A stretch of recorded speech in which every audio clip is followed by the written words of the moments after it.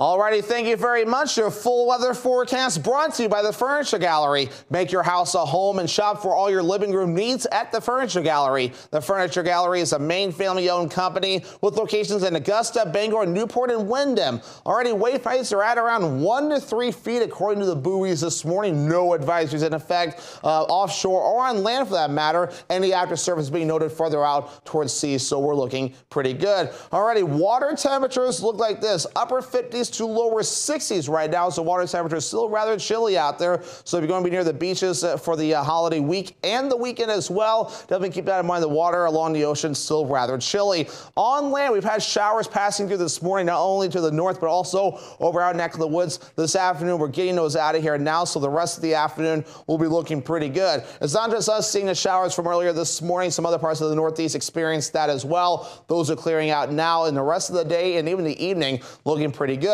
Let's go on a little field trip here. This right here is Hurricane Beryl that continues to cause some problems as a Category 3 major hurricane, and the latest update has it at around 120 miles per hour with wind gusts reaching 150 miles per hour at times, moving towards the west-northwest at 20 miles per hour. Hurricane warnings up for parts of Cancun and tropical storm warnings up for a few other areas as well. Its projected path does take it towards the west-northwest and parts of the Gulf of Mexico, and eventually getting close to a landfall as a Category 1 hurricane potentially Monday evening or Monday overnight near parts of Mexico and Texas. They're starting to prepare for that storm now. This thing could possibly rapidly intensify into something stronger, so we'll have to monitor this rather closely, especially with the Gulf of Mexico already very warm. Back here at home, though, just a mixture of clouds and sunshine for the rest of the day. And overnight, things clear out of here. Fireworks should be good to go for tonight. We'll have clouds and fog as we head towards Friday morning. Showers and storms possible by Friday afternoon as well. We'll notice those getting out of here for a while by Friday night, but notice they may try to get back in here again by early Saturday morning with locally heavy downpours possible. So for today, we have a mostly cloudy sky now with the rain now out of here with highs in the mid-70s and a south wind getting up to around 20 miles per hour.